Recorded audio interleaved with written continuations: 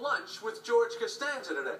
Really? We were talking about our lives, and we both kind of realized we're kids. We're not men. So then you asked yourselves, isn't there something more to life? Yes, we did. Yeah, well, let me clue you in on something. There isn't.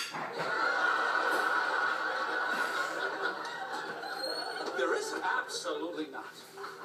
I mean, what are you thinking about, Jerry? Marriage? Family? Well, the prisons. Man-made prisons. You're doing time. You get up in the morning, she's there. You go to sleep at night, she's there. It's like you got to ask permission to use the bathroom. Yeah, and you can forget about watching TV while you're in it. I can? Oh, yeah. You know why? Because it's dinner time. Do you know what you do at dinner? What? You talk about your day.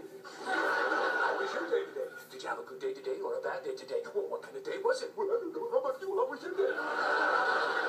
Well, it's sad, Jerry. It's a sad state of affairs.